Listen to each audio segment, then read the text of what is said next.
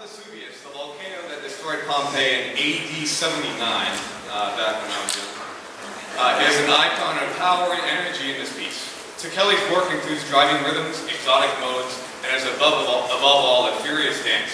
It has been a blast to work on, literally, and we can't wait to play it. In fact, reading through the program notes again this afternoon, he made a point that he said during his premiere, they actually went faster than they posted tempo, and he liked that, and it was more energetic.